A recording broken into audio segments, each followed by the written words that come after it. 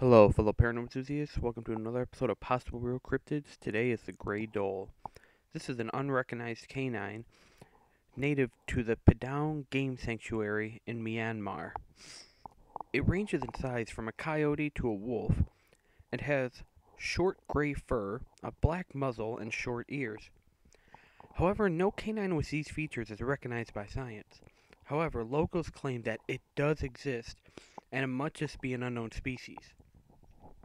Also, supposedly, this canine has been reported since 1913, but still has not been recognized by science.